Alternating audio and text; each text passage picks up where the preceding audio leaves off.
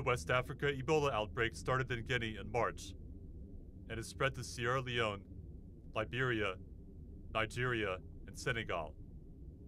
The outbreak has claimed more than 1,500 lives. The Democratic Republic of Congo is also experiencing an Ebola outbreak that has killed 31 people, but experts believe it is not linked to the one in West Africa. The World Health Organization warned that Ebola could spread to other countries and infect as many as 20,000 people.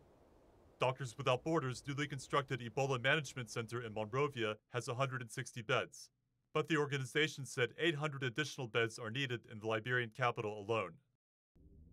Ivory Coast announced it will open humanitarian and economic corridors to Liberia and Guinea after closing borders with the two countries last month.